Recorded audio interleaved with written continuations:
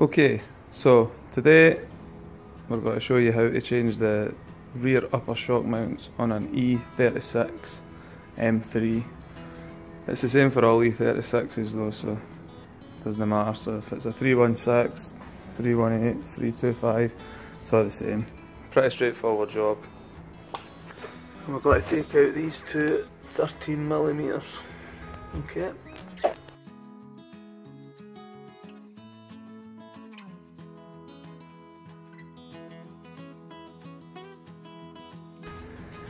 Jack the car up. I've jacked it up on the diff, but to be fair, it's probably not the best idea to do that. There's a perfectly good jacking stands. I'm just doing it for quickness this way, so not the best way to do it though, to be fair.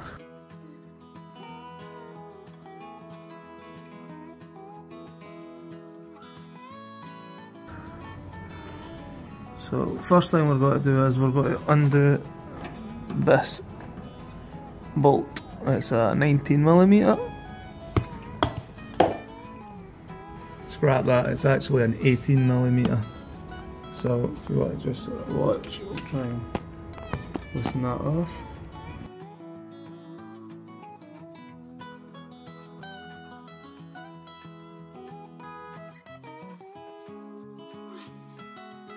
What I've done is I've loosened it whilst the tyre's still on the ground. That means that any spring that's in the spring, when you take this off, it will try and force the hub down, the spring will. So if you do this, it can't force it down. It means it's easier to take the bolt out. Okay.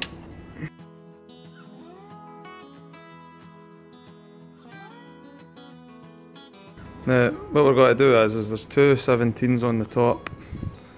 So you need one that holds it, and then there's a locking nut on top. This car's fitted with KW suspension. Now, I'm not sure if the standard suspension has the two bolts or not. I can't remember, to be honest with you. But pretty straightforward either way. If it's got one bolt, you take the one bolt off. If it's got two bolts, you take the two bolts off. If your car is adjustable suspension, try not to touch the wee Allen key on the top. Alright, don't interfere with that. Apart from that, straightforward. So I've cracked it with a spanner already, so just run the top one off.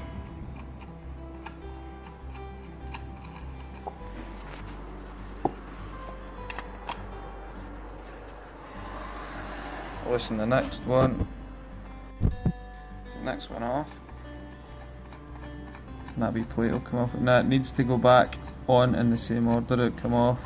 Okay. Just remember what order it came off. So this bit, and then this bit. So that's the bit that's on this one. It was making a clicking noise. So if you can see here, it's all cracked. It's knackered.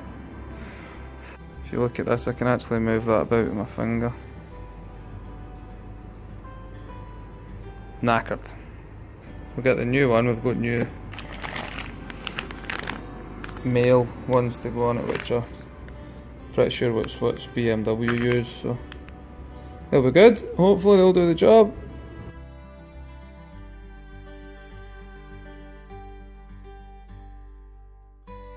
So your installation is the exact opposite as removal, as Haynes would say. So you put it in and then you put the bolt in. Just put it in finger tight for now. Then you go up the stairs. Put your two 13s back on.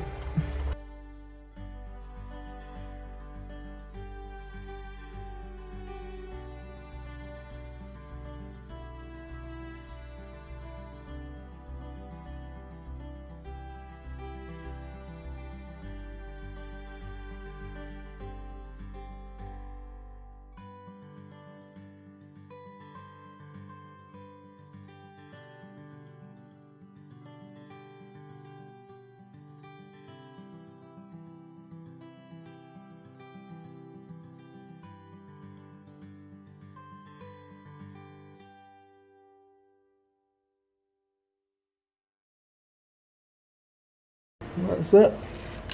That's how you change a rear shock top mount on an E36 BMW.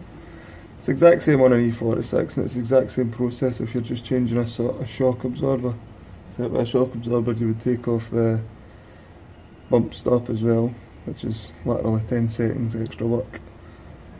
Pull it off the shock absorber and put it back onto the new one. Okay, thanks for watching, bye!